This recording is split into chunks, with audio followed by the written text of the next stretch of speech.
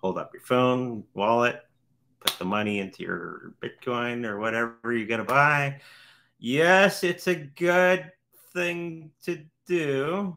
Not financial advice, of course, but right now, because of things going on in the banking industry, it might be a good idea. And the aspect of why would you leave all your excess money in a bank account that's not doing anything?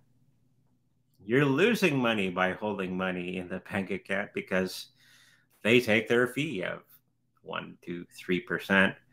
And by the end of 4 or 5 years, you've lost half your money, right? Holding it in there. So why would you do that? Why not put it into something that actually gains money, like Bitcoin at 59% annually on average? If you remember the rule of 72, that's the calculation when you divide the number of their percentage into 72. So 59 into 72, that's how long it's going to take your money to double. Okay, so 59 into 72 is 1 and a bit. So in about a year and a bit, you held it in Bitcoin, you would double approximately in that time period. That's how you calculate percentage and how long your money will double within a certain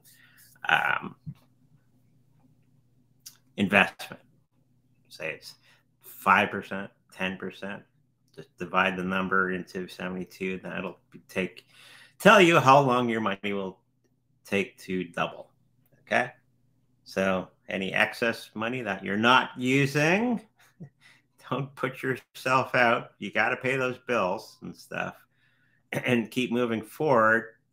But if you got any excess, start to slowly, without the bank questioning what you're doing, put into other things. If you want to. You don't have to. Okay? That's what me and the wife are doing right now.